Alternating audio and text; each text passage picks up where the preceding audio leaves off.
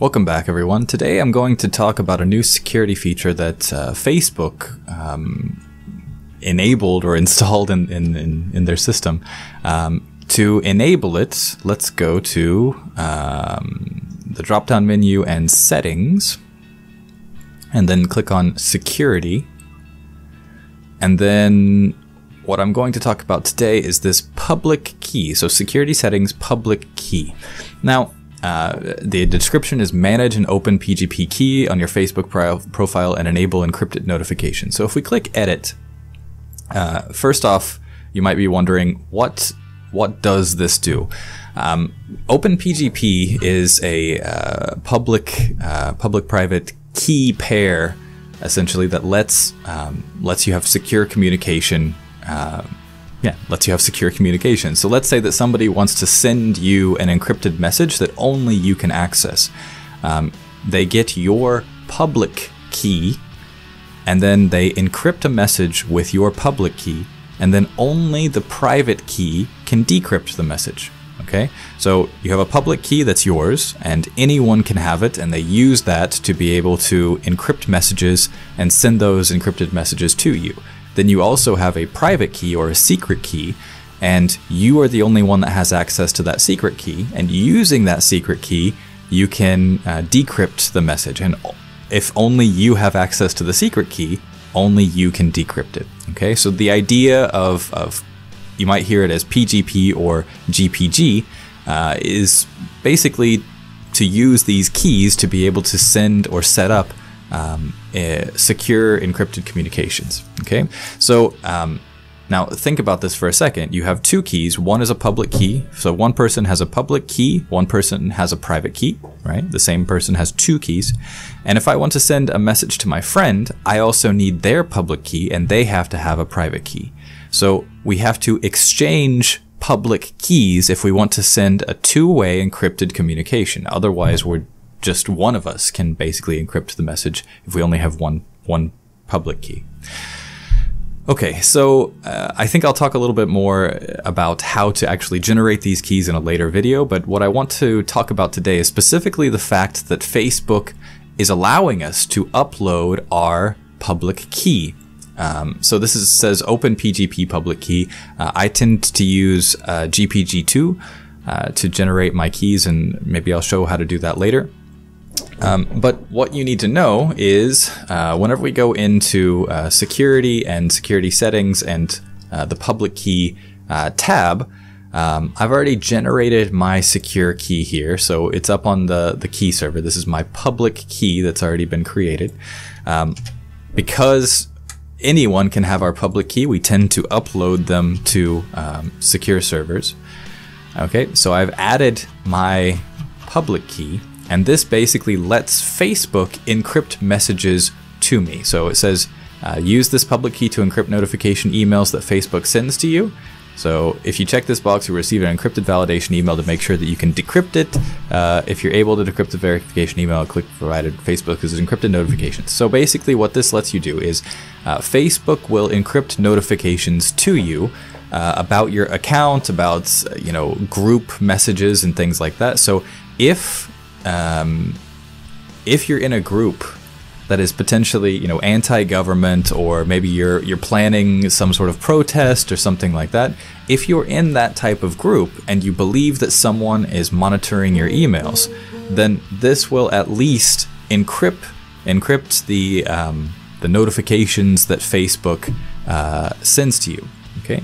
Now, the other thing that this potentially does is lets people associate a key with a user profile. So if you have your key here, if you've set your key, you've confirmed basically with Facebook that this account uses this key. So if you want to send this person encrypted emails or encrypted chats, you can. Okay. I'm going to look more into whether you can actually, whether Facebook would encrypt chats, or whether they would encrypt other information, or if it's just notification emails. But at least, now any of your activities that are done on Facebook, you can encrypt them into, email or whatever notifications you're receiving from Facebook. So just select that.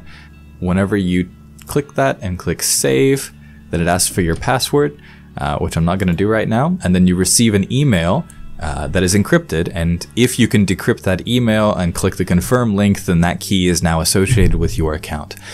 So the reason that I think this is interesting is, first off, there is a legitimate use for people to get encrypted emails about notifications from Facebook. Like I said, if you're in particular groups that might be very, very sensitive, or if you believe that somebody's monitoring your activities, you might want to encrypt those notification emails.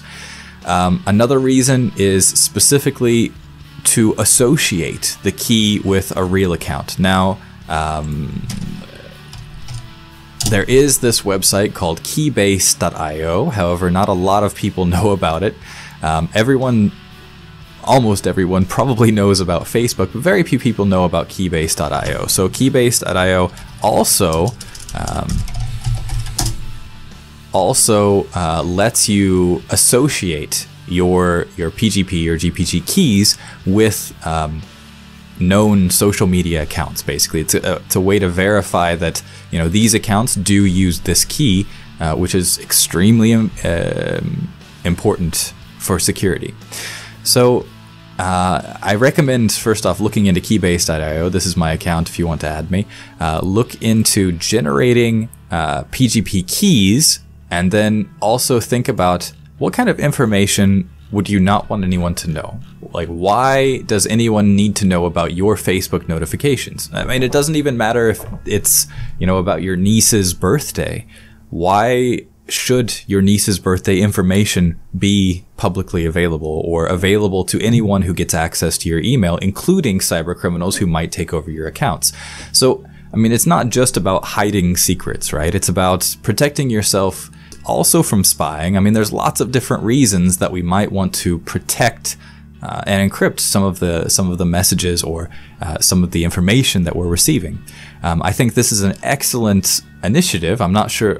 I don't think they took it far enough, but we'll see how far they actually go with using OpenPGP keys on Facebook, and whether we can eventually encrypt chats and things like that.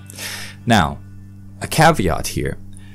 Facebook is using your public key to encrypt messages to you. That means Google has access to the unencrypted messages before they reach you, right? So assume that in the future, or possibly even now, if both friends have public PGP keys available and they want to email themselves or message securely between each other, well, Facebook is the one that's doing the encrypting on both sides. So you send a message, it's encrypted, and then sent to your friend, forwarded to your friend. That means that Facebook still potentially has the ability to be able to kind of do a man-in-the-middle attack and monitor those communications. So this is a step in the right direction. End-to-end encryption would be great. We'll see if they actually start to do messaging like that. So I just wanted to talk a little bit about OpenPGP public key enabled in Facebook, because I think it's really interesting that they're doing it.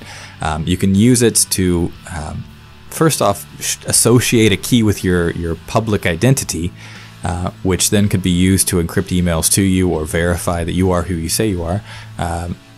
Yeah, but just the potential for this is huge. So I recommend looking into this, and definitely, if you're not already encrypting messages to yourself or encrypting messages to your friends, it's an excellent way to take back some of the control of your own privacy.